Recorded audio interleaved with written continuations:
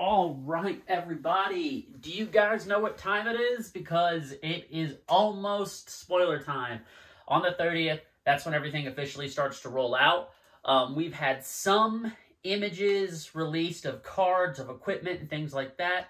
I think someone even let something go today of like an assassin card, which brings me to what I really want to talk about, which is them producing too many heroes with too many card types and class types too quickly.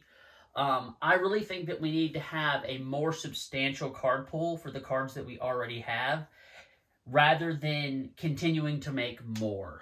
I think we need to slow the roll, LSS, and actually print more cards for the classes that we already have. I don't really think that we should keep putting out more cards when some of the classes are still hurting for cards. Illusionist, specifically a light illusionist, is basically banned out of CC. We need a new one of those. Certain chain is now banned, which means we are now out of a shadow rune blade, and so on and so forth. We can continue to move down the line.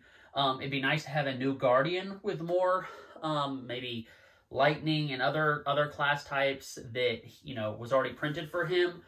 But I really feel that we've been missing a lot of little things because they keep shoving more and more new stuff onto us. I hope Dynasty, as we get more into it, reveals more of the things that we need to pull all of this together. But I'm slightly worried we still won't get that completely out of Dynasty, which is okay. We still have more sets to do and more sets to put out there. I mean, we're still on only year 3 of the game.